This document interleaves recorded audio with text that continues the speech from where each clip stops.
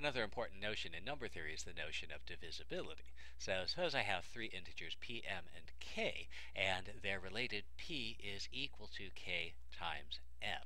Now I can say a number of different things at this point. First off, I can say that m divides p. I could also say that m is a divisor of p, or often we say this, p is divisible by m, and our notation really refers back to these first two phrasings. Not so much the third phrasing, but really the first two, m divides p, m is a divisor, and we have this notation, m divides, there's our vertical bar, p. Now, since multiplication among the integers is commutative, whatever I can say about m, I can also say about k. So I could say k divides p, k is a divisor, p is divisible by k, k divides p. So all of these things are equally true about k and of m. Now there's a couple of basic properties of divisibility that should be pretty obvious from the definition plus a little bit of algebra. What that means is that you should be able to prove them if asked.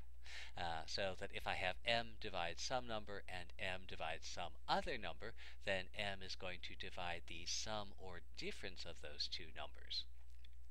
Likewise, if m divides a number, then m divides n times that number for any integer n. There are some things that also seem like they should be true, but are actually not going to be true in all cases. They will sometimes be false. Now, that doesn't mean they're always false. They are true in some cases. The problem is that because they're sometimes false, they're not reliable. We cannot rely on them for anything because we might be using one of the cases where they are false. So, for example, one of the things that seems like it should be true, if m divides p and n divides p, so I have two different numbers that divide p, then the product m times n should divide p. And this seems like reasonable. This seems like something that should be true, but it's not. So 6 divides 12.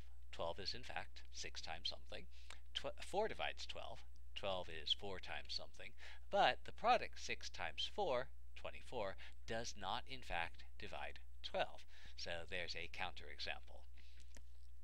Another one that seems like it should be true, if I have a number that doesn't divide p and a number that doesn't divide q, then that number can't divide p plus or minus q.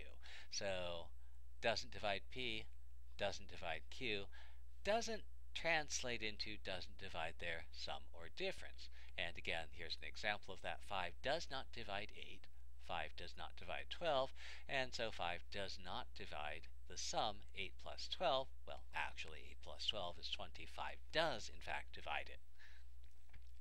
And one more thing that seems like it should be true, but it isn't. If m does not divide p, m does not divide q, then m does not divide the product p times q. Again, this is true in many, many, many cases, but it's false often enough that it is not reliable. 8 does not divide 12, 8 does not divide 2, but 8 does divide the product 12 times 2, the product of those two numbers. Again, the basic definition of divisibility can go a long way, especially if we keep in mind the fundamental theorem of arithmetic. So, for example, I want to prove or disprove that some number divides some other number. And so, what I'd like to do is to avoid having to compute what 5 to the third times 7 to the fifth is. I'd like to avoid computing 140 to the 10th power, and most of all, I'd like to avoid having to do that division. So what can I do? Well, the fundamental theorem of arithmetic tells me that both of those numbers can be expressed as a unique product of primes. Now, again, 5 and 7 are both primes, so this number, 5 to the third, 7 to the fifth, is already expressed as a product of primes. The only thing I have to worry about is that 140, and without going into the details, as a product of primes, I could write 140 this way.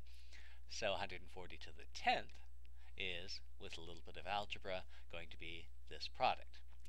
Now, what I'd like to, if possible, is to write this number as a product of this number and something else.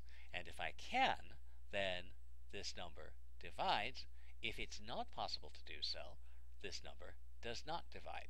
So let's check that out. I'll rearrange those factors a little bit.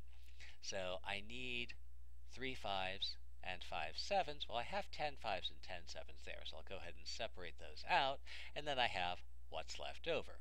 And so there's my 140 to the 10th, and since 140 to the 10th is now written as a product of this and something else, then 140 to the 10th is divisible by this, and this number divides 140 to the 10th.